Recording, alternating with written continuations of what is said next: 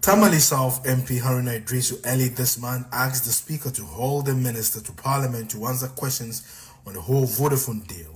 On Monday, the Minister with full emphasis stated government's position. Mr. Speaker, the government of Ghana has no plans of selling its 30% shareholding in Ghana Telecommunications Company Limited. Vodafone Ghana, which holds 70%, has transferred its stake to the Telecel Group in February 2023. Under the shareholders' agreement, the consent of the minority shareholder is not required for Vodafone Ghana to transfer or to sell its shareholding in Ghana Telecommunications Company Limited. Consent is not required under the terms of the shareholders' agreement. Still, on the communications sector, government is seeking to pull the plugs on the Digital Terrestrial Television channel.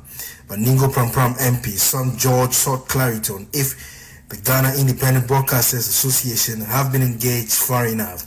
The minister said the time has come. They have constituent members who are broadcasters on the DTT platform, but none of them have paid a peswa to date for being hosted on the platform. So it is not correct to state that any entity being hosted on the platform has paid for being hosted on it. They have not. There is actually matters pending in court because they have been notified. Others are adamant that government should continue to pay. But my answer is clear.